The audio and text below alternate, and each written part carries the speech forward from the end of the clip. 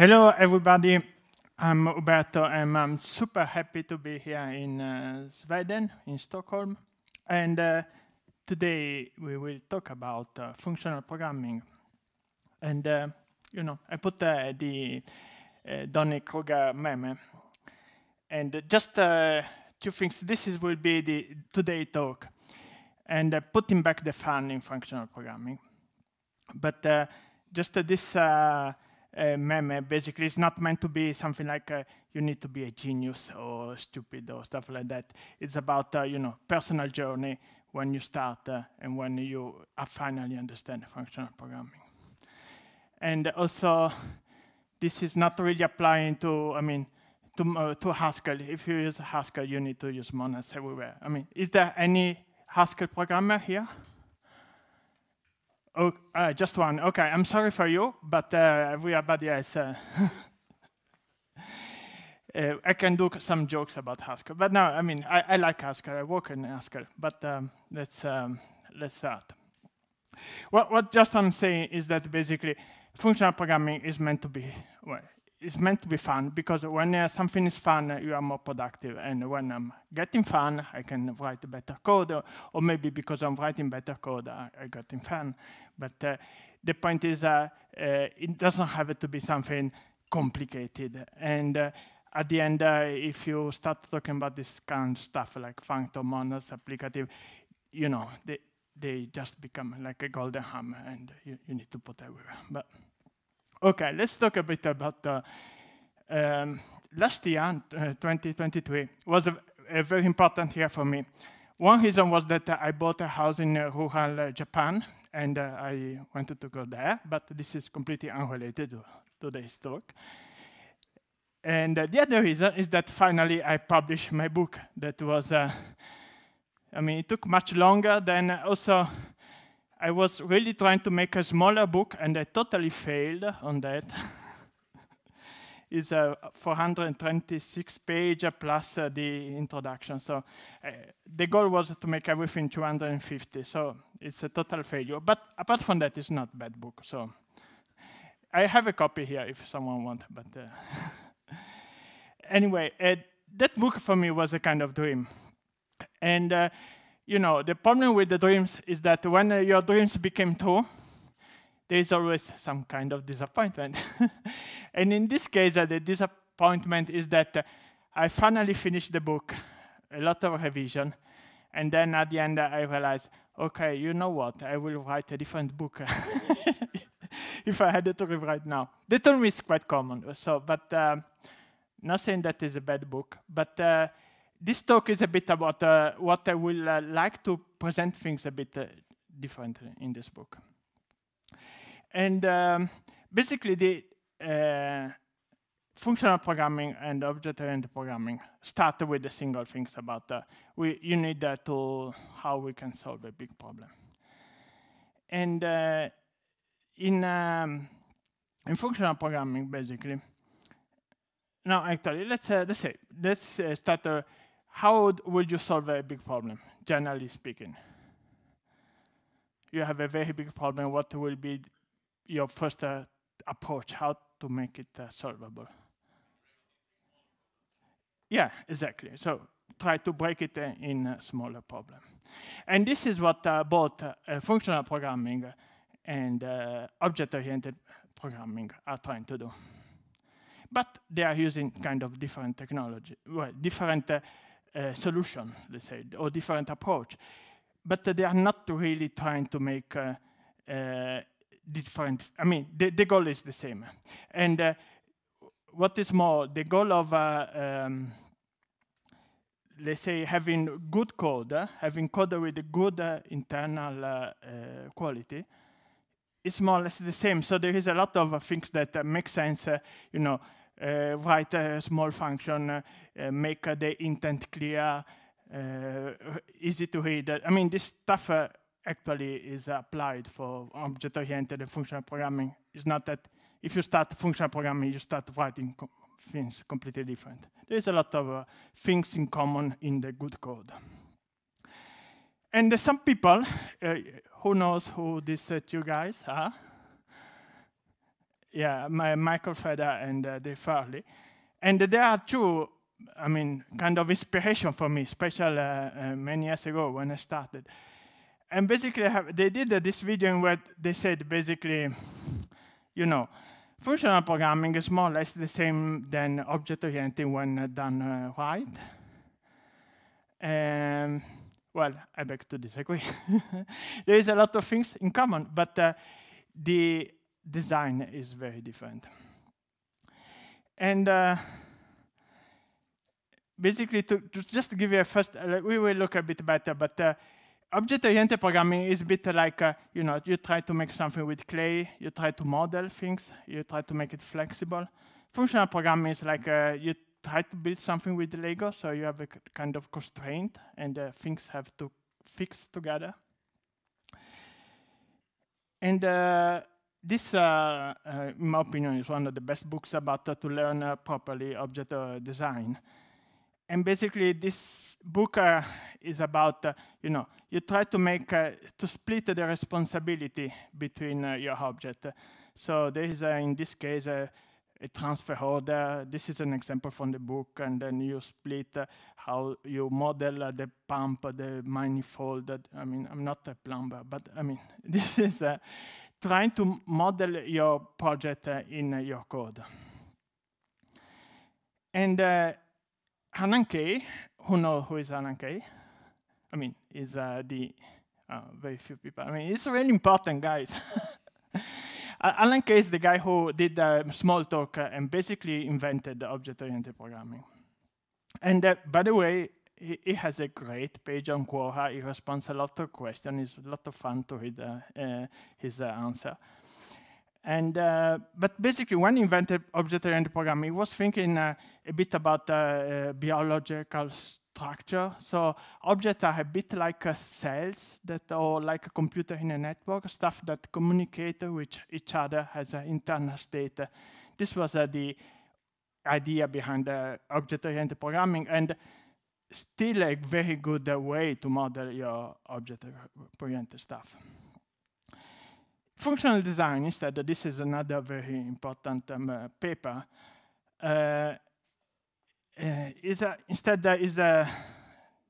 not the opposite, but it's very different, because they say functional programming basically means that you write a lot of function. I mean, there is no, you know, the name give away.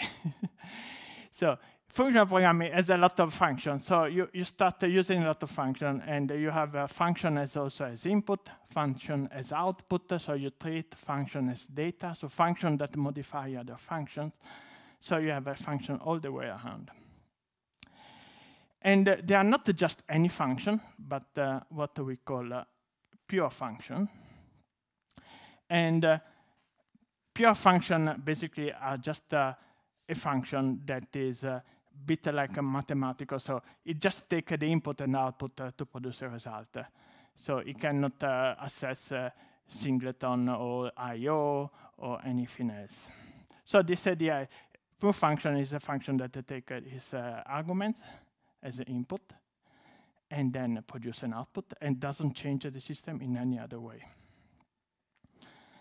Of course, I mean, we will see later, I agree. But the point is that so far that the functions are pure, we can combine together. We can have these things called referential transparency. That means that you can always replace a function with its result. And because you know that there are no other things. And this basically eliminates a major source of bugs, because you don't really need to think about what is the status of the system.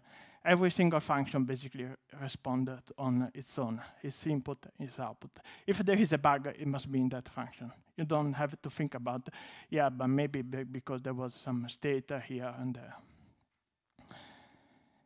And okay, finally, why Kotlin? This talk will be in Kotlin, and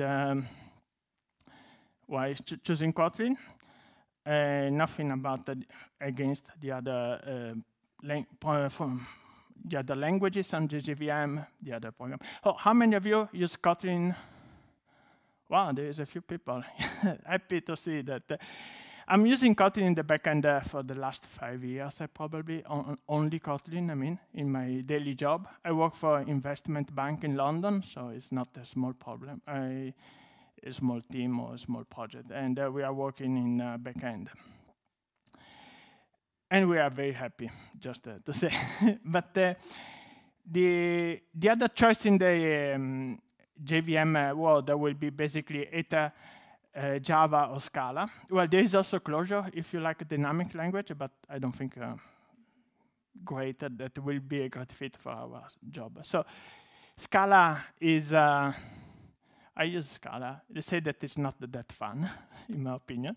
It's very complicated, it's slow, and it's very hard to master. And also there's a very steep curve to also support people. There are kind of different communities inside. I mean, there's a lot of issue.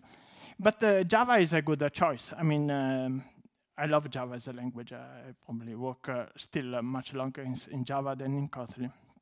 But still, if you are using functional stuff, you know, you wanted to just get something from in a collection. It's just 3 lines of code, I agree. But in Kotlin, just 1 line. And you know, there is a lot of stuff around, and it's much easier also to read. It's not only that the length, but also the intention is much clearer what you are going to do. And the other problem is a nullable type. In Java, you know, you have a function that returns an integer. This is in the signature, but the function can also return a null, which is not an integer, so it's kind of a breach of contact.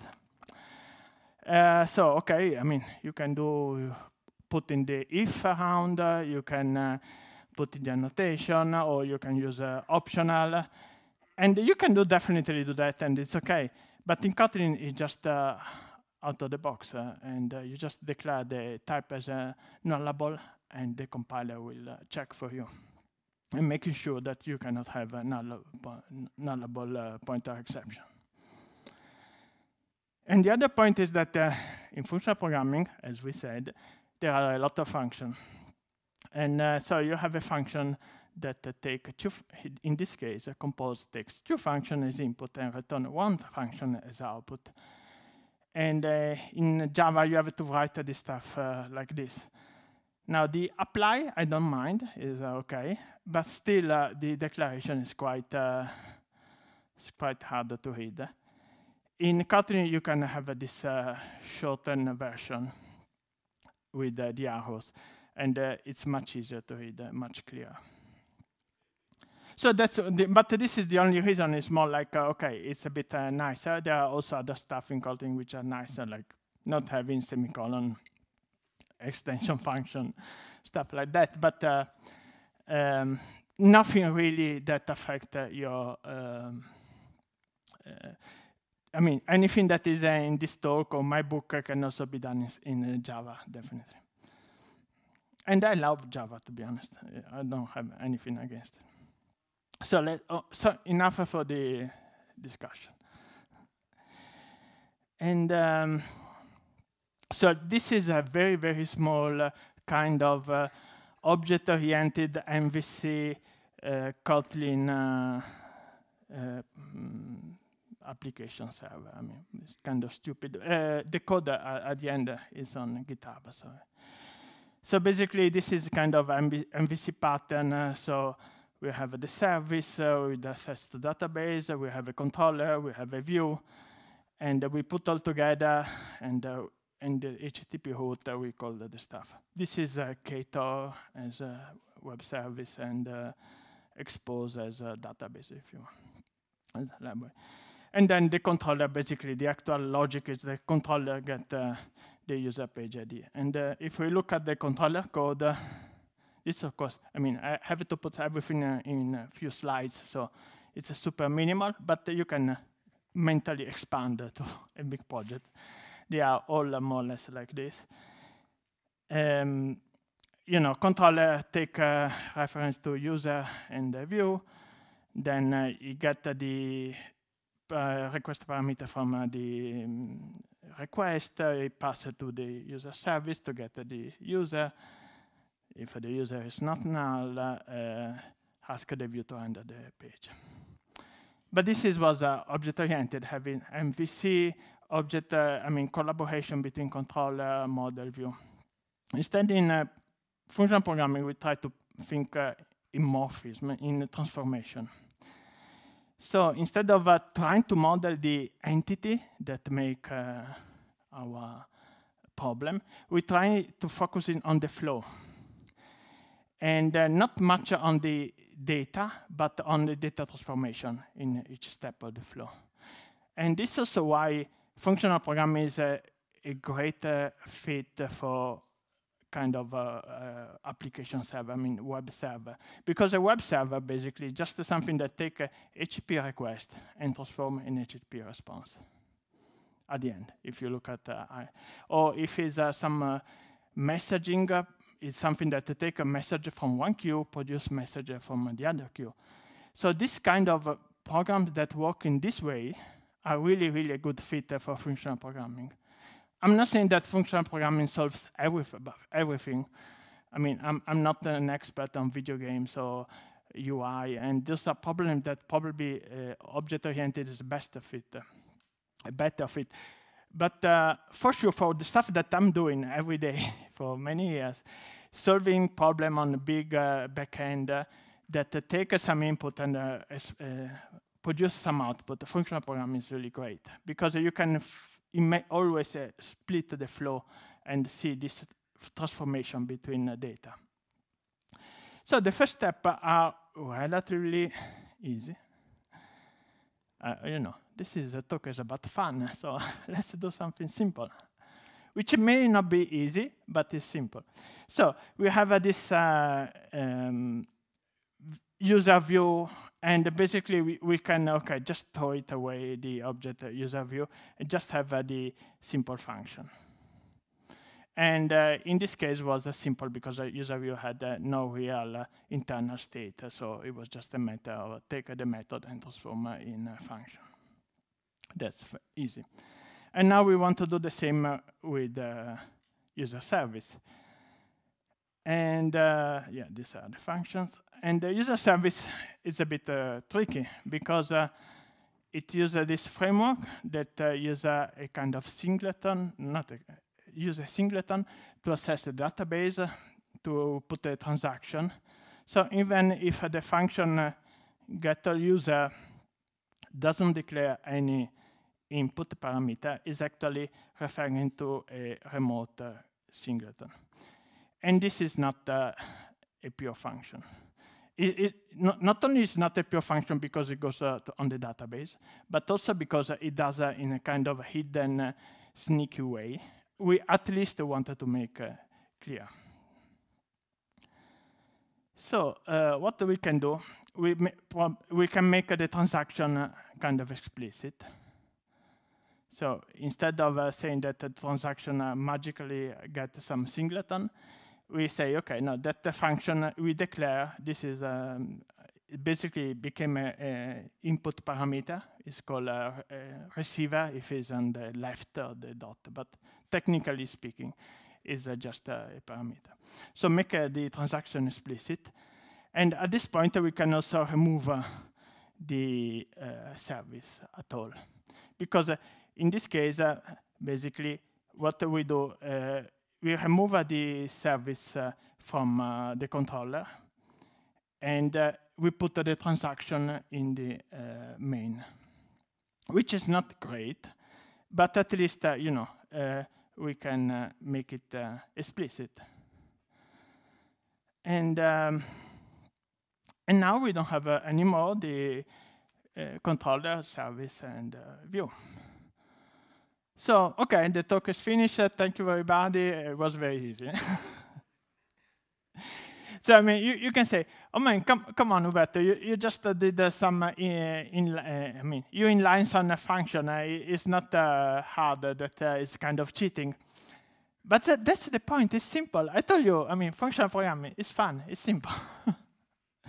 But of course, there are, it's not only this. I wrote a 500 page for some reason.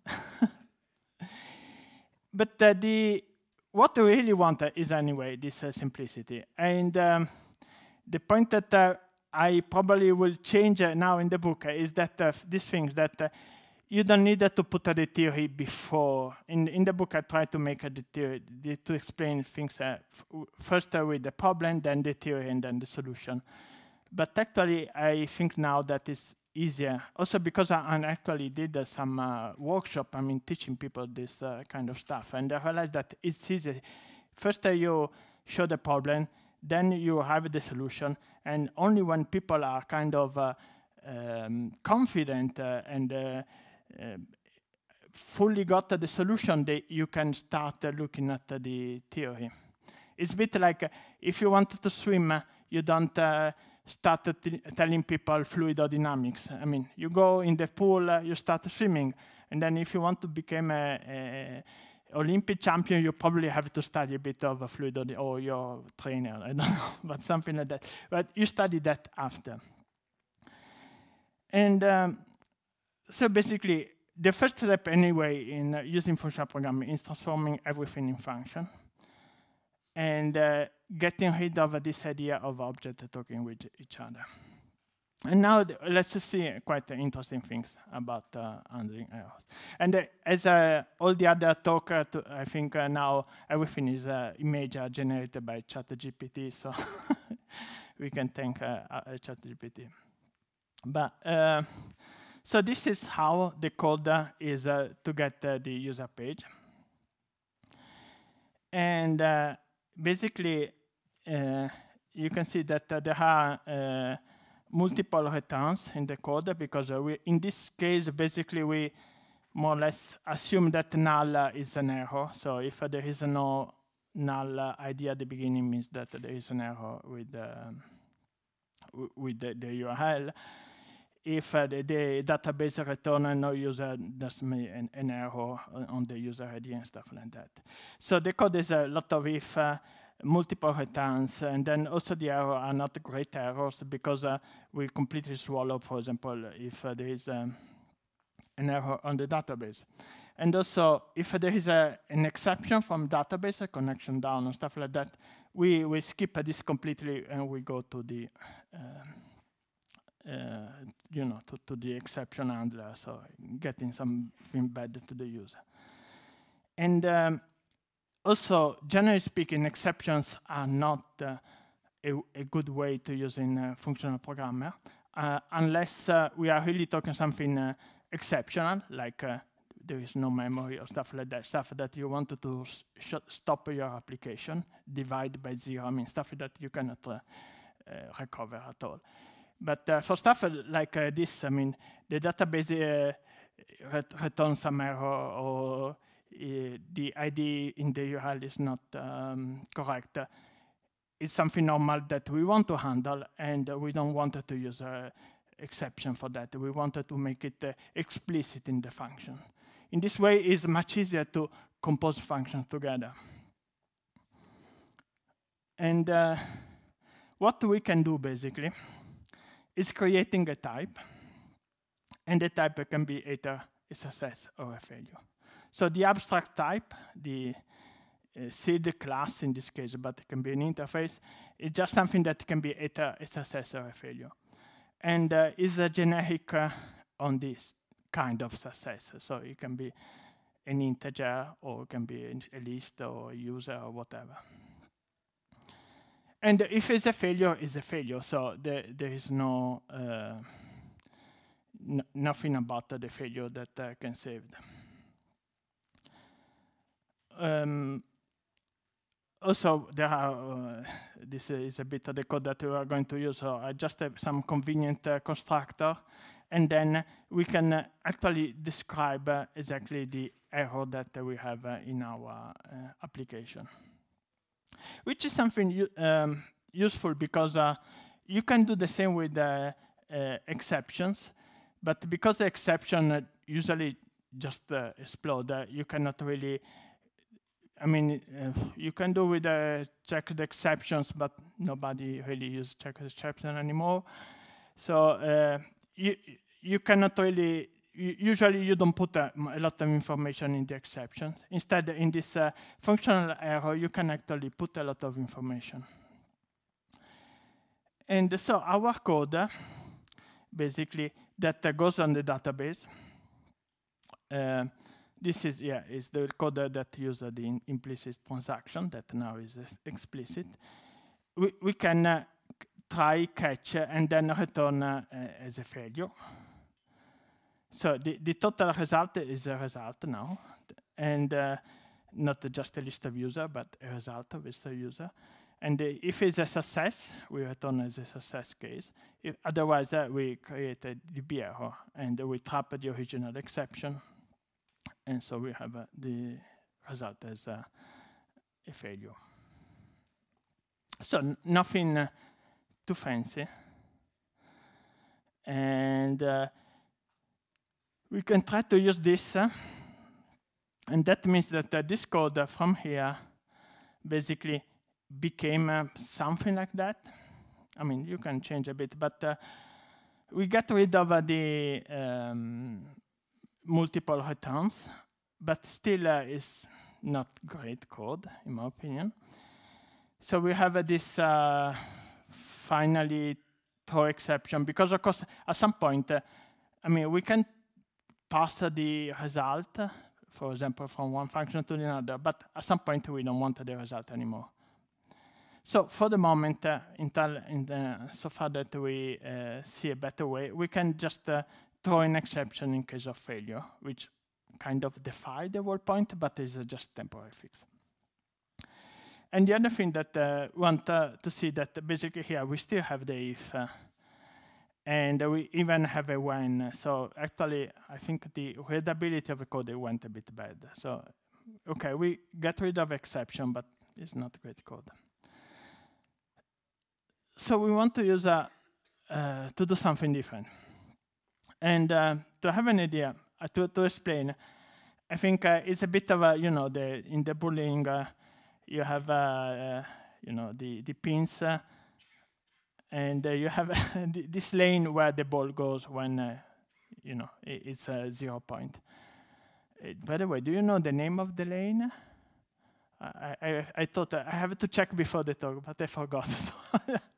I don't know, but anyway, if you throw the ball, and this idea is that you have your chain of transformation, but if any chain goes in a failure, basically goes on the failure lane, and no other transformation will be applied.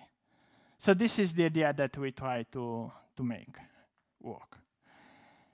And so we have this something type A that became a type B, then became a type C. That you can imagine something like A is like the user ID, B is the user, C is the final page, or something like that. And if any point in this chain of transformation there is an error, it goes on the failure lane, and then it will automatically go on the end, and no other transformation, no other things happen. And so to do this, basically, we need to transform our result. So if we have a result of a t, we want to transform a result of a u, for example, and we need a function that goes from t to u. So basically, we have a generic. This regardless that the result is a silly class, it's for any generic, and a function that can change the type of the generic. It maybe seems a bit strange, but it's actually the same thing that you do when you have a list of int and you transform in a list of string. But you can do with any generics. And the actual code is really super simple, because you just need to say, if it's a success, apply the function, otherwise ignore it. Nothing to do. Absolutely nothing difficult. And this is how you apply. And so basically now the get user page start with a function that say fail if null, just to make a nice error message.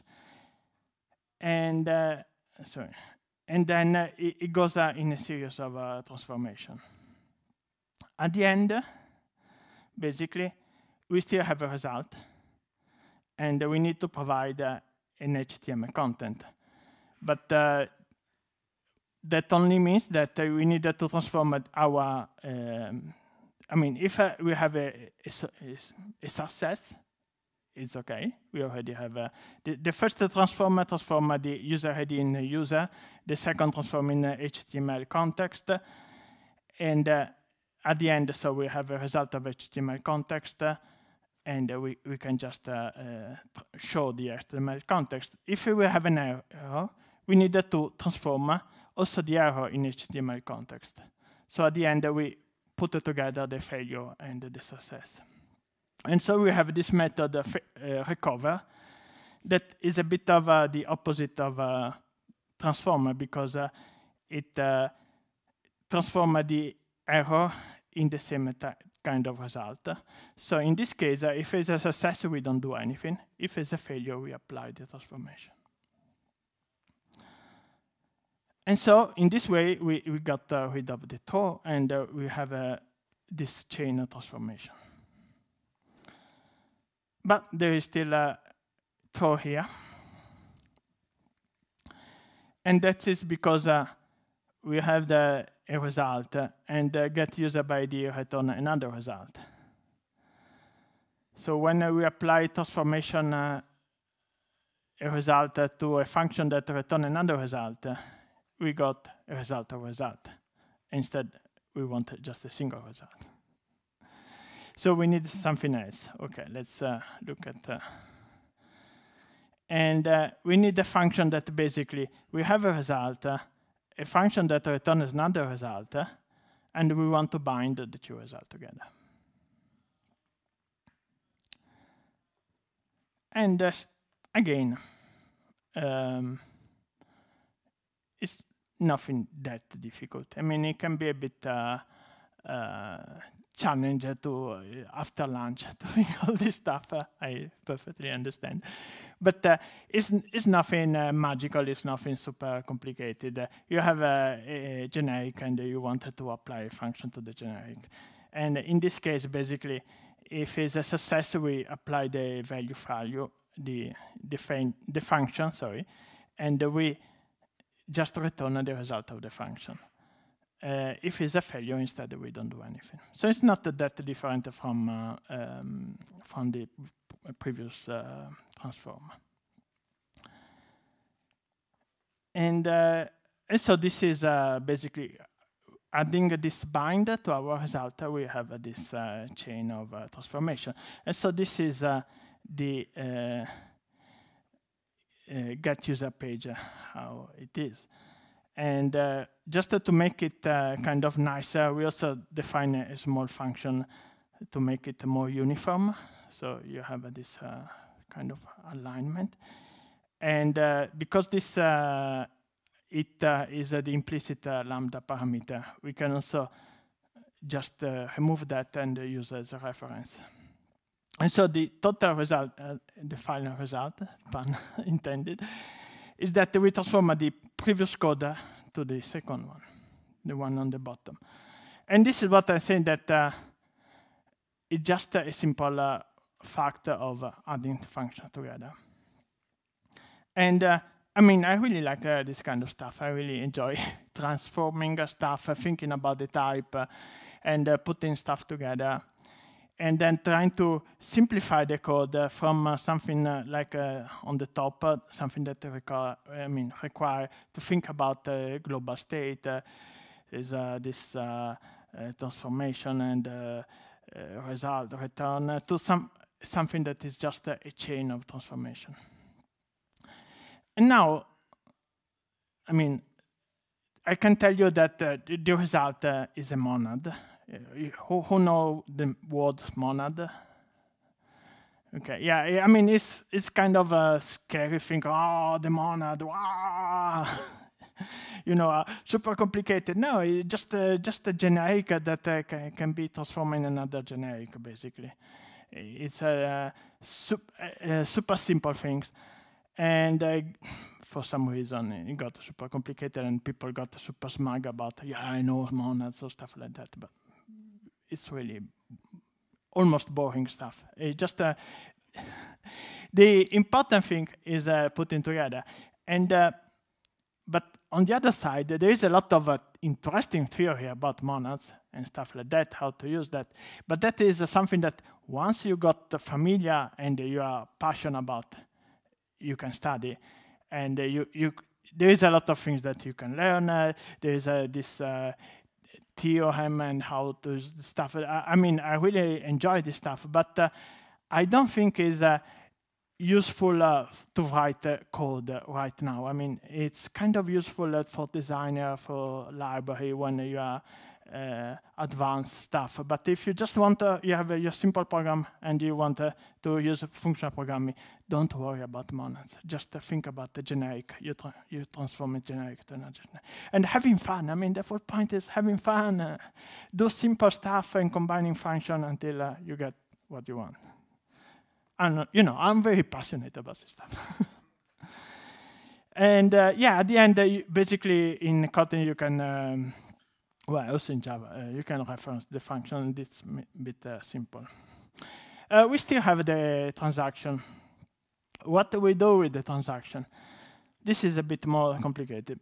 And there is still this book. I mean, there's a lot of things to say, but let's say a bit of let's approach the problem.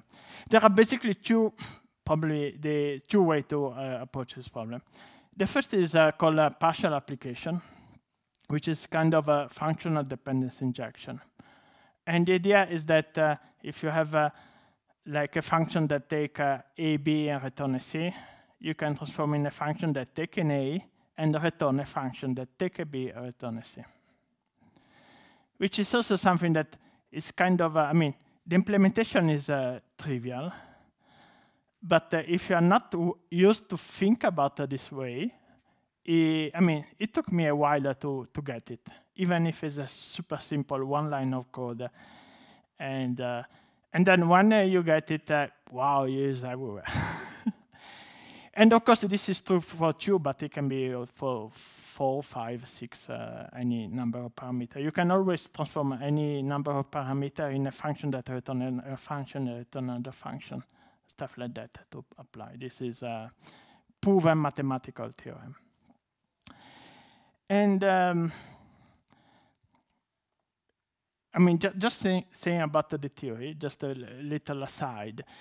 There is this thing that if you A, B is kind of equivalent to something like A to B to C, and you change a bit of the parentheses on the right side that are not that important, it's kind of saying that a pair of A, B is kind of equivalent, not exactly, but a bit, to A to B. So a pair is kind of equivalent to a function. There is a relation between these two things, and the relation is called a joint function. And I'm not going to explain now, but this kind of things is really exciting about category theory, about the theory of functional programming. But it's not something that, oh, I read the adjunction function, now I have to find a problem where to apply them or stuff like that. But anyway, let's stay on the problem. We have A, B, and C. A, B, and we don't see. In our case, A is the transaction, B is the input, and C. And we wanted to make basically a function that take the transaction at the beginning and return a kind of pure function. It's not really pure, but it works like a pure function. So we make the database explicit. And then we do the apply application. So we get we take a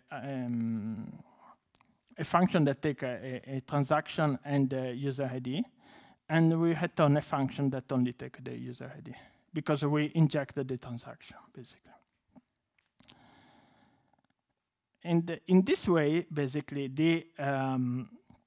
this all user page from database it's not a pure function, meaning that it actually goes to the database, but the rest of the system can be a pure function for the rest of the system. So that stay impure, but all the rest of the system stay pure, because you only get that function as pure. You kind of, you put a kind of mask on top. And this is totally illicit in functional programming. So from the user page from DB, from the rest of the system, this is a pure function. And you can test, one of the big advantages of having all pure function that is very easy to test, for example, and very easy to compose, and you don't need to put up mocks and stuff like that. And but in the actual main is actually loaded with impure bit. But at least it is kind of managed. It's not something sneaky. It's something. Okay, the other way to handle this stuff is create a kind of generic that is a monad around the transaction runner. So basically, in this way, you created your whole application as a kind of chain, well, not a chain, something that happened on the transaction. And then at the end, you run it at the end. So it's a powerful way, because in this way, for example, you can make sure that you can have multiple things that goes in the same transaction. You can do something like rollback and stuff like that. But it's much more complicated to use that simple partial application. So in this specific case, I definitely want to use that. But for more complicated program, using this is called the reader monad, but you don't need to know that. It has some advantage. It's much more powerful, but also much more complicated. And it's not easy because you have a result of this transaction runner, and then you finish having a result of a transaction runner of the result. I mean, this is not something that you want, so you need to move the GenX around. Yeah, you can do that, but it's a bit of a mess. So my point is chase the simplicity, having fun with the functional programming. And this is my house. This was during the renovation. It's better now. But in Japan, they have this great way.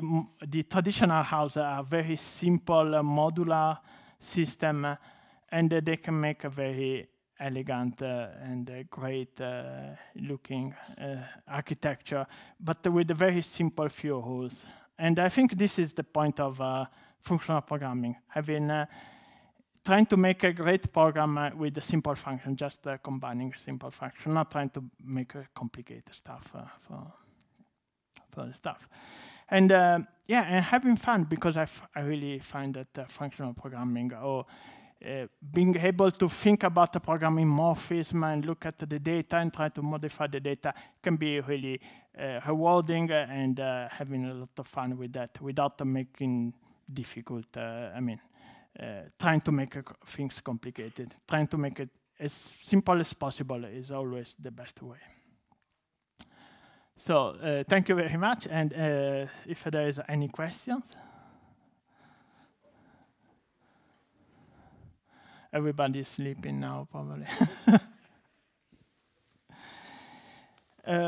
Just a couple of things. I mean, apart from the functional programming stuff, I really enjoy working with Kotlin on the backend, and the kind of middle way, I mean, without being completely functional 100%, but this kind of find a good compromise, keeping things simple, but still be able to use a bit of functional programming, but also a bit of non-functional programming when it's so much easier to use.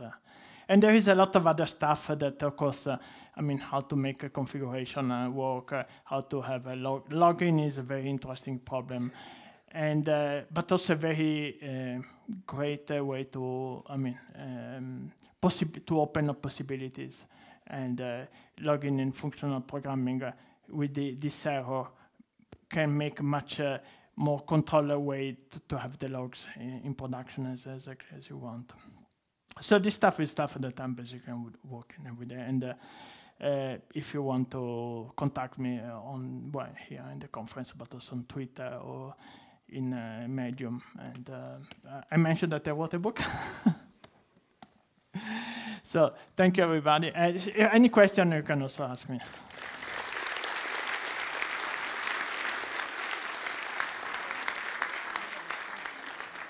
Thank you, and please remember to rate the talk in the app.